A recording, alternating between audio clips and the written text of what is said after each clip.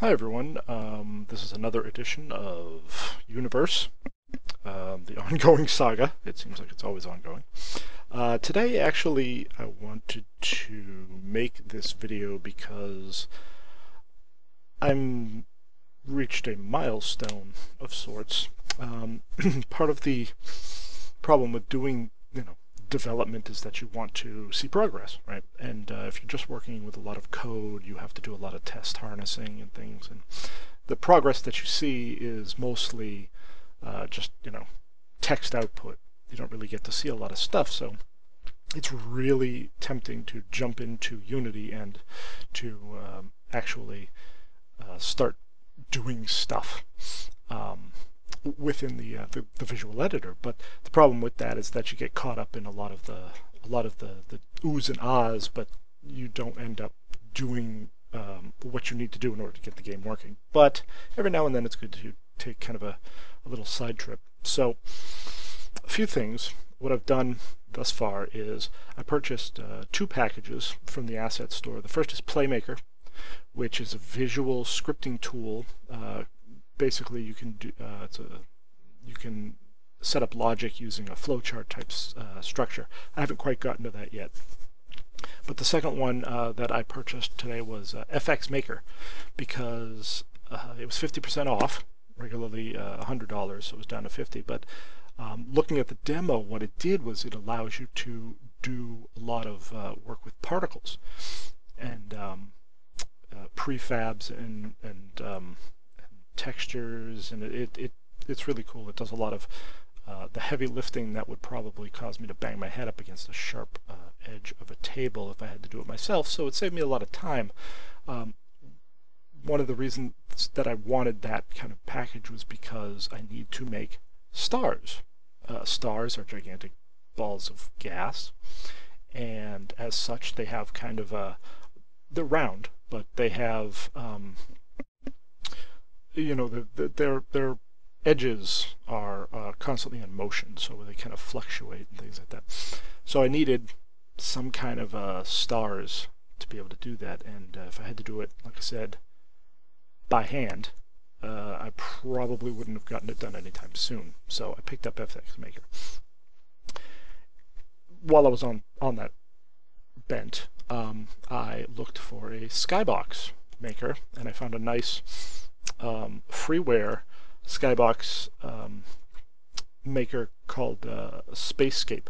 And what it allows you to do is throw in layers upon layers, and you can set all kinds of properties such as points, noise, you can set transparency and all kinds of other blending models, and it makes some really nice looking skyboxes.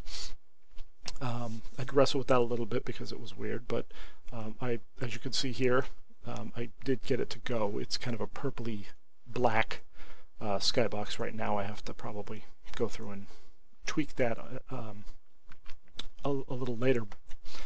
But what I really wanted to show was what this all comes to. So here we have our skybox in the background, obviously, and I have kind of the start of a little UI here. So when you start a new game, when you load up the game, you'll get this menu. Load, save, options, quit. That stuff doesn't do anything right now. But when you hit new game, what it does is it will go ahead and generate everything in the universe. It will create the star systems. It will create all of the stellar artifacts, such as gas clouds, asteroid belts, black holes, alien debris, or what have you. Planets will contain the populations. It will contain, other resources. It will contain whatever the hell you find on a planet, I guess. And it will also handle the population's needs and wants, the initial setup there, and will also connect certain systems together via travel lines.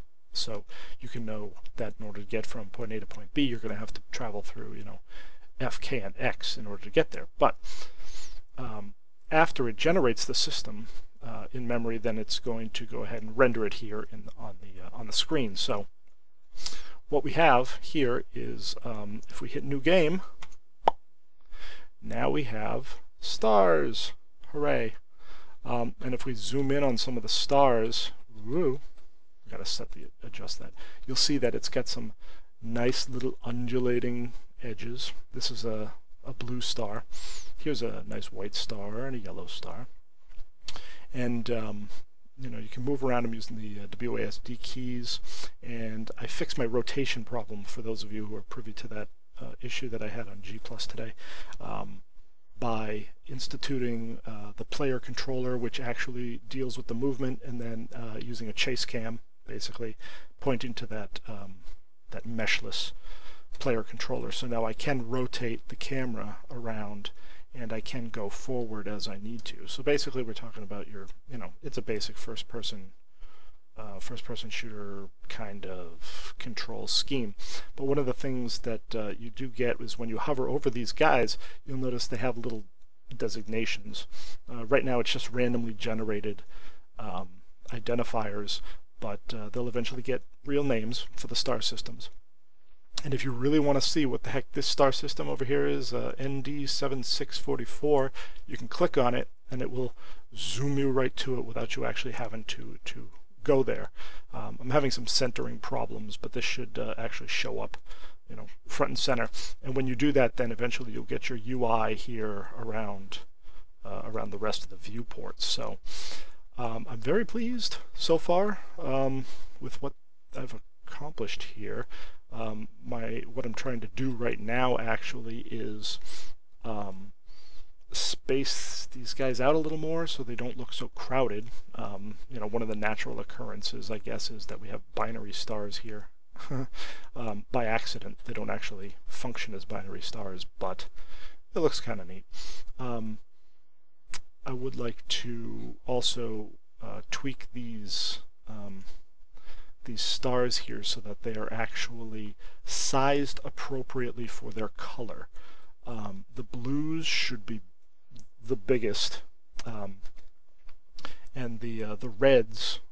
Do I have any reds? Is this guy a red? Where are you, dude? I think this is an orange. I don't think I have any reds here. Huh. But the reds are the smallest. Those are the ones that are the closest to burning out. Yeah, I don't seem to have any reds for some reason. All of these are randomly generated right now. It simply picks out of the pool and just says, okay, we're going to use this, this, this. Again, I may try and keep with actual stellar distribution and weight them more heavily in favor of habitable planets, or planets where you can actually get some work done. So that's where I am right now. So work is continuing. I've actually gotten further in the past, I think, 2 weeks than I have in the past 3 years or so, as I've been trying to get this done. So I'm very pleased, and I don't know what the next update will be. I guess it will depend upon what I can get. I want to try and get some more UI in there, just so I can verify some of the data as it's generated. So thanks for watching.